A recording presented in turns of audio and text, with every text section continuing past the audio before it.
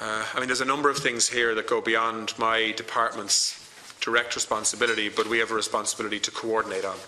So, for example, you know, I'm somewhat alarmed at the number of children or adolescents that may have been in state care that find themselves homeless after they leave state care. The number of rough sleepers in Dublin that have serious mental health and addiction problems isn't a surprise or news to me or anybody else who talks to or understands homelessness. But the response of the state in a coordinated fashion, I think, needs serious consideration in terms of how we help the voluntary sector and the charity sector, and how we give the supports through the HSE, you know, as well as other state-owned agencies and bodies, to get a more effective and targeted outcome to the needs of people, some of whom have real needs that are unmet at the moment. So I can assure you, Deputy, I have spoken to quite a number of people who are homeless, and many of the organisations that are trying to provide supports for those people. And we have a pretty good, although you can always learn more about people's lives and the complexity of them and how they find themselves in an extraordinarily difficult situation. But again, our job is to try and put a more coordinated response in place to get better outcomes for people. You know, there will be some, and maybe I'll finish on this, there'll be some people on homelessness who will say things like, if you look at the percentage of rough sleepers per head of population in Dublin versus other European capitals, you know, Dublin's doing very well. I mean, that is the kind of commentary that I can tell you we will reject out of hand, because it is totally unhelpful in terms of the contribution that needs to happen towards dealing with rough sleeping and homelessness in Dublin. So I look forward to your recommendations in terms of how we can improve that. Thank you, Minister. I just want to comment on one point Deputy O'Brien made, and I know you don't have responsibility for all the areas associated, and I think that's important, that the issues for those on the margins, whether it's the children or whatever, are adequately reflected through the Cabinet Subcommittee. I think that's hugely important. And secondly, I just want to reiterate, all of us around this table are meeting people in different ways who are homeless and who are at risk of homelessness. But certainly those of us who travelled to Focus yesterday and met a collective group who were articulate in their presentation, explained clearly the risk of homelessness, how they fell into homelessness, living a life in homelessness, how they came through it. It was one of the, I suppose, the strongest presentations that the members of this committee will have met. And if you ever have the opportunity to meet a group like that, I think you'll find it beneficial. I would have felt in advance of going to it, like most colleagues, sure, don't we know what homelessness is all about? We're all meeting them. But the presentation by the individuals themselves was really, really both moving and inspiring yesterday. A well worthwhile exercise to do. Deputy Cowan. Thanks, Chairman.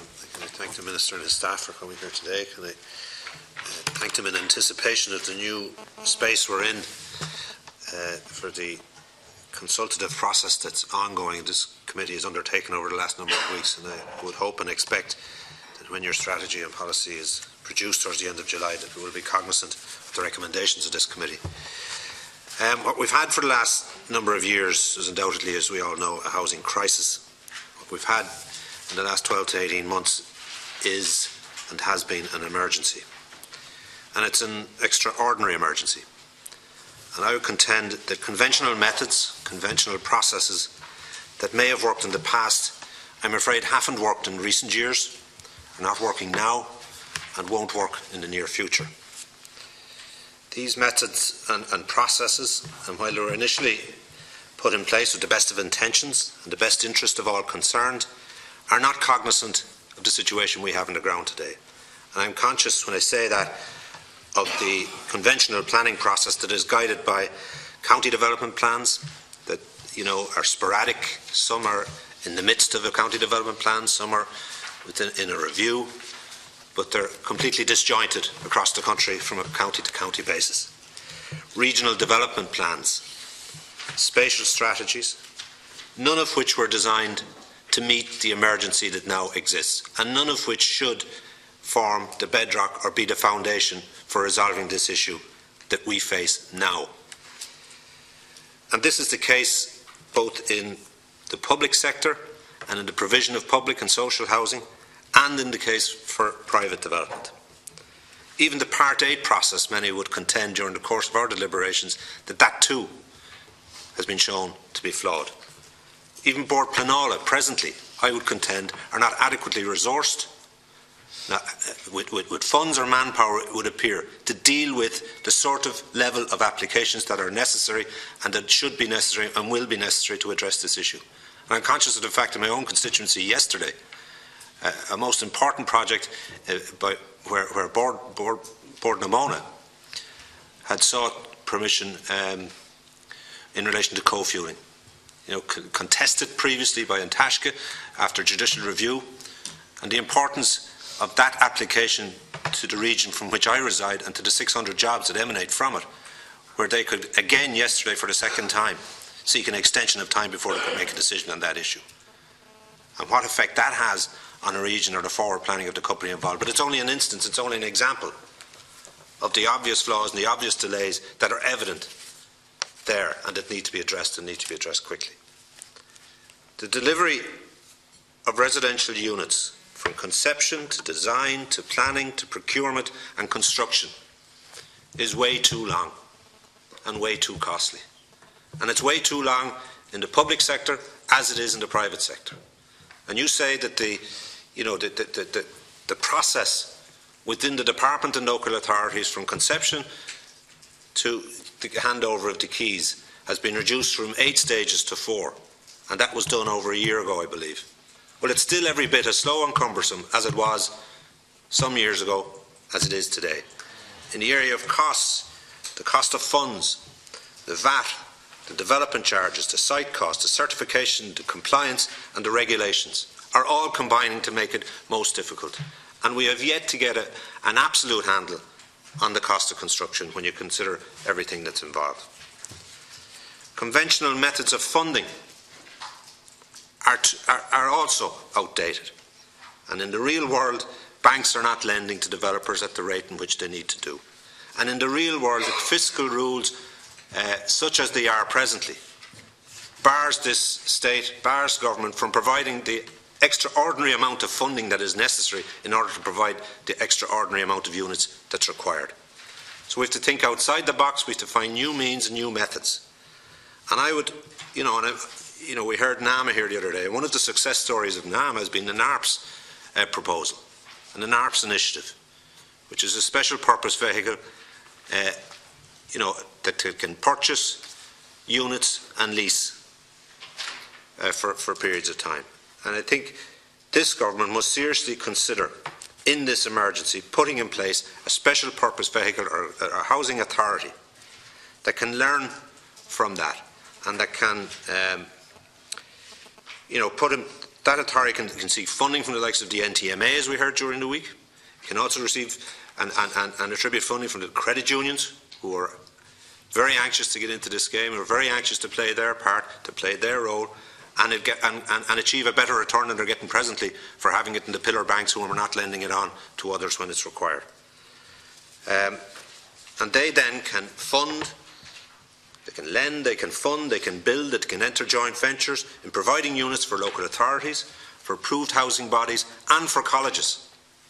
Because the colleges too are sucking up a lot of the residential properties in the centres in which they are. And you heard during the course of the last number of weeks what stood out was Maynooth especially. Nearly the whole of Kildare is taken up with students seeking accommodation to get to and from Maynooth University.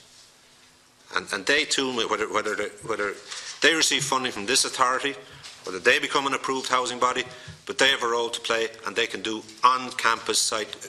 It is available to them and must be forthcoming. That authority can also bring forward emergency alterations to legislation. When we sat in emergency sittings to deal with banking crisis, we can sit in emergency we can have emergency sittings to deal with this crisis. And that authority must look at the methods of planning, the funding models to local authorities. And its terms of reference relate to maybe some Part 8 type planning for a window of time, for a period of time to deal with this, whether it's a 2-year or 3-year span, in order for that authority to do what we wanted to do, to get on with the job of driving the development and the construction and the provision of residential units to deal with this crisis. And, you know, it can also seek to provide incentives in relation to local authorities or the private sector in relation to the CPO powers. And that offers an opportunity to revitalise towns and villages.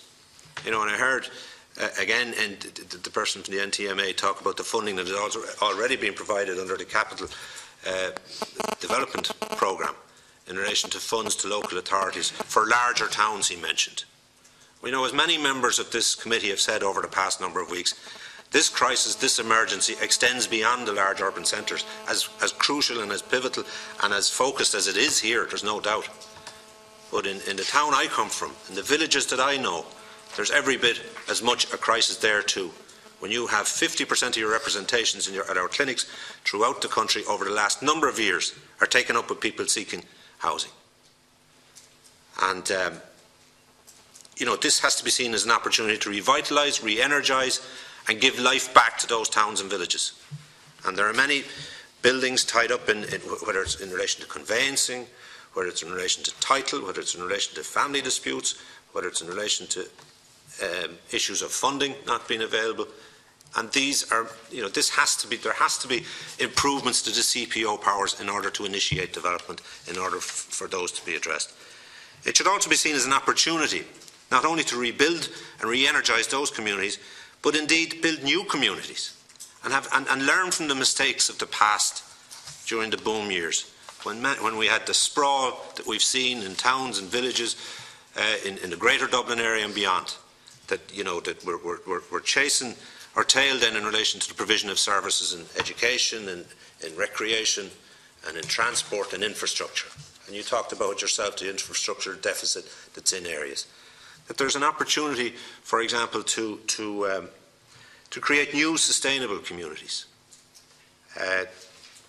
in the Greater Dublin area and other areas where you know, pilot schemes could be initiated where you could reward those that address infrastructure deficit, that bring new means and methods of transport and accessibility, that you know, where you have known population trends, known population parameters, and then you can provide the services that are needed within that.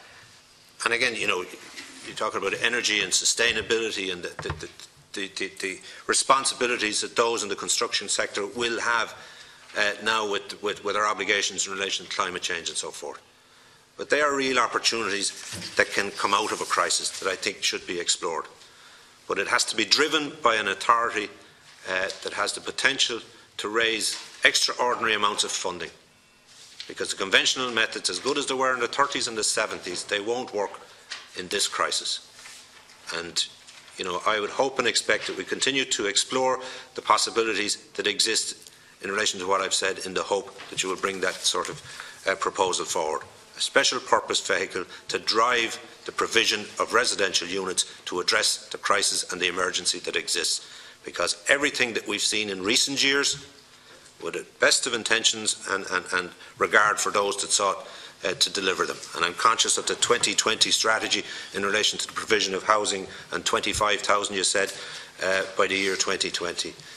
You know, we can count the amount of houses that have been constructed by local authorities in recent years, despite the commitments that was made.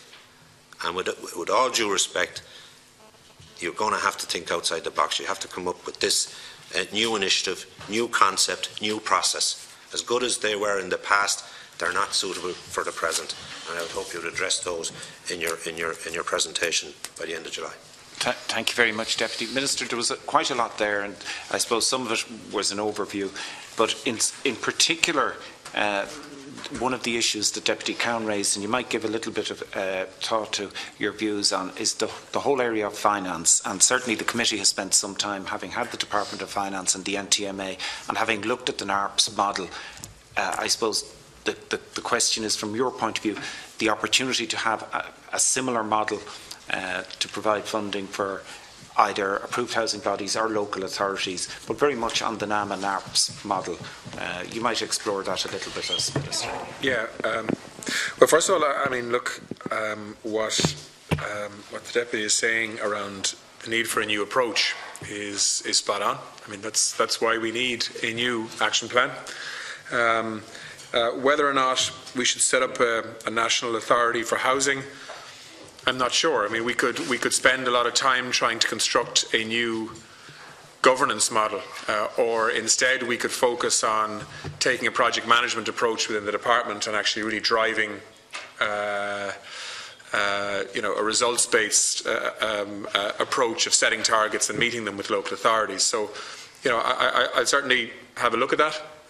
But at the moment, our approach is very much trying to use the infrastructure that's there already in local authorities to try and empower both councils and chief executives to demand of them what they need to get results and to try and help them then deliver. Maybe we could add to that by a new housing authority, or maybe that would actually distract from that. I'm not sure. I mean, I'll certainly happily explore that concept. I mean, don't forget, we do have a housing agency. We do have a housing finance agency. We do have lots of local authorities that in the past had the capacity to manage housing stock and build out new housing stock reasonably well, although in many cases that hasn't been, some of that skill set has been lost, but we're gearing up local authorities to be able to do that now more effectively again. So, like, we have approved quite a lot of increased staffing appointments for local authorities to be able to respond to that. And we've been doing the same within our own department. 420 extra people have been sanctioned for local authorities, particularly around this area. And there may well be more of where that came from. Just in terms of a Board Prinola, yeah, I mean, I think we are going to be more demanding of Board Prinola. But in order for them to deliver, to be fair, we have to give them resources to respond. So if we're going to be demanding, they need to have the capacity to turn around decisions faster, and they're going to need more people and more resources to do that. And again, if that's necessary, I suspect we'll do it. And I've already had an initial conversation with the Chair of Board Prinola in that regard.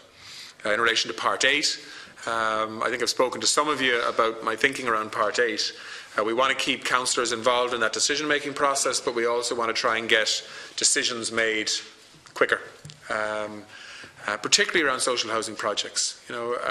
We can't have a situation where we have communities deciding that they're going to block social housing projects in their areas because they don't want them for whatever reason.